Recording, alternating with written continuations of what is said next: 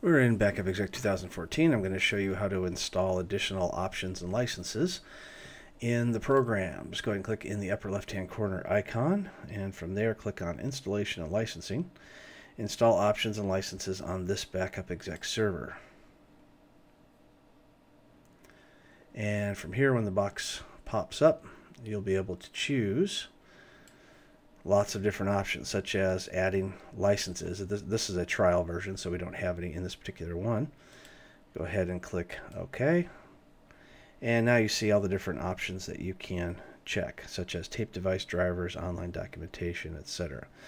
So if we want to add any particular option, let's just go ahead and add the remote agent for Linux, and then we can go ahead and choose Next and choose our languages if we want any additional ones, and then choose Install.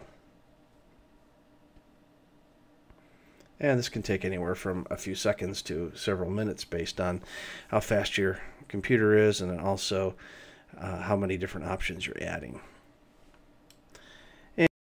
And now that that's all done, we can also choose to submit anonymous information if we want, or you choose to view the README file.